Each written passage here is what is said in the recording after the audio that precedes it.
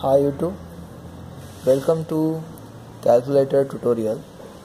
Now I am going to show you how to use conversion operation in your calculator. You can see here you can convert from inch to centimeter, centimeter to inch by using this table. For that, if you want to convert this inch into centimeter, then shift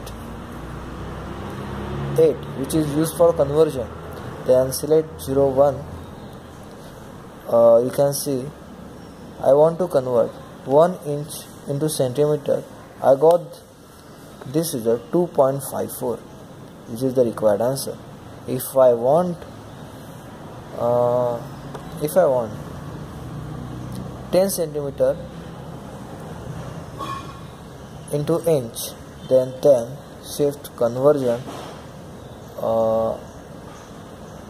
02 10 centimeter and inch result. I got 3.93 inch. In this way you can convert one form to another form. Thank you.